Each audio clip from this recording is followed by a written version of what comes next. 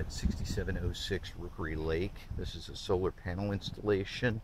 We're looking at the back side of the home right now. The back side of the home faces towards the south. They need to get, I think, a southeastern orientation in order to be able to get proper sun. We can see all the other projects that he's been doing here. The Eureka palms seem to be taking off pretty well. If we look up on the roof, about 3/4 of the way up below the main ventilation from the roof, the solar panel has already been installed. The matter has been turned over to the compliance committee for their results. Let's just take a quick look at how the rest of the cage is looking, and we can see the palms that had been requested to be installed in prior months are looking. These are all looking really good. The lighting seems to be facing away from the home up into the palms. Hopefully, let's see kind of the coloration of the roof. And again, the solar panel that's up there on the roof. We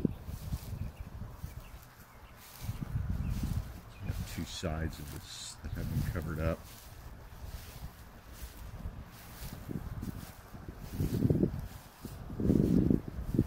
See, the panel is still kind of visible here from this side. The orientation of it.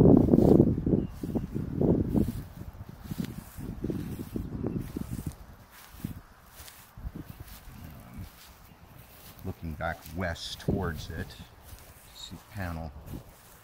Let's see the screen lanai there. So that's the view of it. The homes here on this end do not have lanai extensions. And that is the existing lanai extension. And as I move towards the south, you see the solar panel on the roof here at 6706 Rookery Lake.